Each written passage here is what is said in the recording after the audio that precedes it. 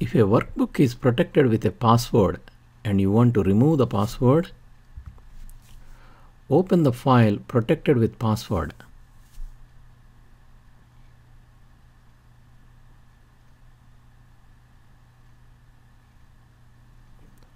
Excel prompts for the password.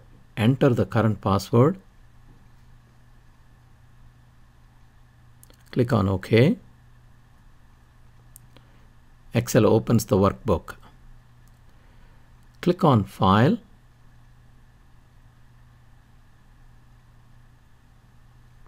Click on Info.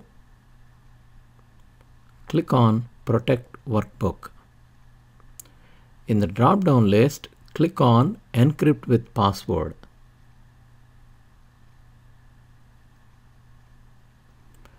Excel displays Encrypt document window and password is defaulted with current password of workbook. To remove the password protection, blank out the password.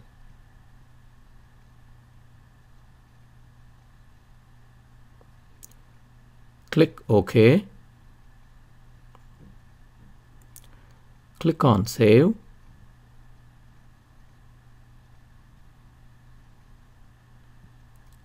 Which will remove the password protection for the workbook. Close the file.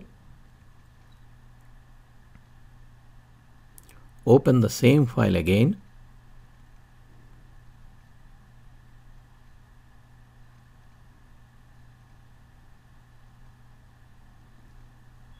You can see Excel doesn't prompt for a password.